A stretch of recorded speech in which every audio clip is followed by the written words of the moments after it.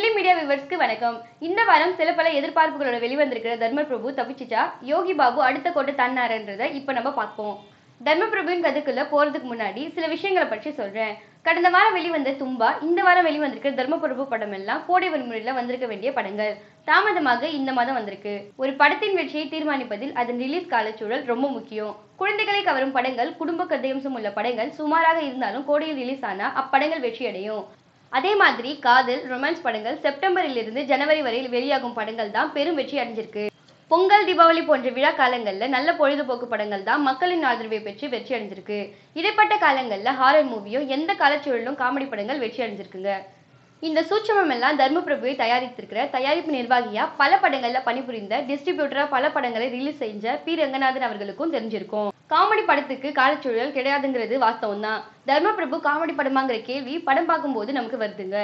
யமதர்ம ராஜாவாக இருக்கிற ராதாரவிக்கு வயசாகிட்டதுனால அவர் அடுத்த யமதர்ம ராஜாவாக தன் மகனான யோகி பாபுவை யமதர்ம ராஜாவாக அரியணையில ஏற்றாரு. இது பிடிக்காத சித்திரகுப்தனான ரமேஷ் திலக் யமதர்ம ராஜா பதவியில் அமர்வதற்கு சில தகுட்ட தத்தம் போடுறாரு. அதுல யோகி பாபு சிவனான நான்கடவுள் ராஜேந்திரன் கோபத்துக்கு ஆளாகிடுறாரு. சிவன் கோபமாகி முன்னாள் யமதர்ம ராஜாவான ராதாரவியை பொசுக்கிடுறாரு.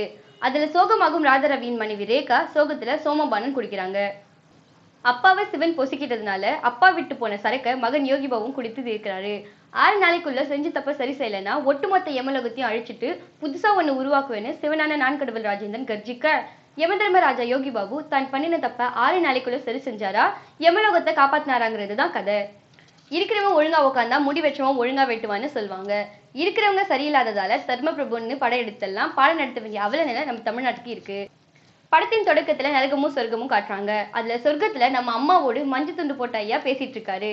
சொர்க்கத்துல அவங்களால நம்ம ஆச்சரியமா பார்க்க ஆரம்பிச்சா இப்படி நிறைய ஆச்சரியங்களை ஒவ்வொன்றா அழுத்து விட்டுறாங்க. நியாயமாரின்னு நம்ம கேட்க தோன்ற அளவுக்கு இன்றைய அரசியலை வைத்து படம் முழுக்க அரசியல் நையாண்டிகள். ஒவ்வொரு காட்சியிலையும் மீம்ஸ் தாங்க.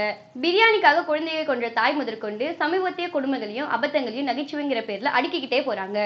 இதுல 1+1ங்கிற யமதர்மராஜாவோட திட்டம் காமெடி அபத்தத்தின் உச்சங்க.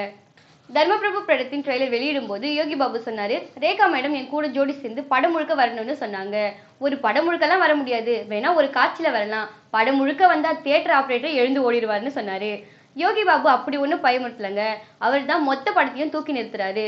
தொடர்ந்து நையாண்டிய வாசனங்களாகவே இருக்கிறதுனால, அதுவும் பல முக்கையா இருக்கிறதுனால பயமுறுத்துதுங்க. யோகி பாபுவின் முழுநீள காமெடி படம்னு எதிர்பார்த்து போனா மொத்த படத்தையும் வசனத்திலே தோரணை கட்டினா எப்படிங்க பார்க்க முடியும்? இதுல காந்தி, அம்பேத்கர், நேதாஜி, பெரியார்னு பாடம் வேற நடத்துறீங்க. காமெடி படம்னு உள்ள கூப்பிட்டு கடுப்படிச்சா?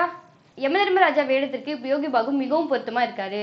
அதே போன்று சோ கேரக்டராக நடித்திருக்கும் பாஸ்கி மிக பொருத்தமாக, அதுவும் பாவனைகளிலும் சோவை அப்படியே நம்ம கண்ணு முன்னாடி வந்து நிறுத்துறாருங்க. வாழ்த்துக்கள் பாஸ்கி. கலை இயக்குனர் CS பாலச்சந்தர் மிக நேர்த்தியாக அரங்கு மற்றும் அரங்கு பொருட்களை வடிவமைத்திருக்கிறார். ஜஸ்டின் பிரபாகர் நன்றாக பின்னணி இசைத்திருக்கிறார். பாடல்கள் அருமையாக இருக்கிறது. படத்தில் அனைத்து பாடல்களும் 4 வரிகள் மட்டுமே வருகிறது. காமெடி படத்துக்கு பாடல் எதுக்குன்னு எடுத்ததை நீக்கிட்டாங்க. அந்த பாடல்கள் முழுமையாக இருந்திருந்தா பார்க்க ரசிகர்களுக்கு கொஞ்சம் ரிலாக்ஸ் கிடைச்சிருக்கும். ஒளிப்பதிவு மகேஷ் முத்துசாமி என்றாலே ஒளிப்பதிவு நல்லா தாங்க இருக்கும். பாராட்டெல்லாம் அவனுக்கு ஒன்றும் தேவையில்லை.